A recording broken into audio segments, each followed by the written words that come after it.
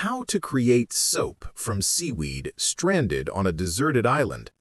And more importantly, why would you care about hygiene when you already smell like regret and rotting coconuts?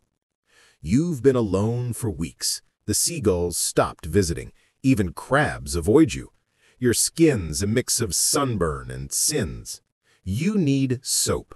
Not to impress anyone, just to feel like a mammal again. Time to make chemistry proud. Find seaweed, the green spaghetti of the ocean. Burn it until it turns white-gray. That ash, that's lye, nature's caustic little miracle. Now, remember that fish oil you spilled 3 days ago, the one that smells like a corpse's dream? Perfect. Heat it up. Add the lye slowly, unless you want an impromptu facial reconstruction. Stir, wait, curse. Watch it thicken like guilt.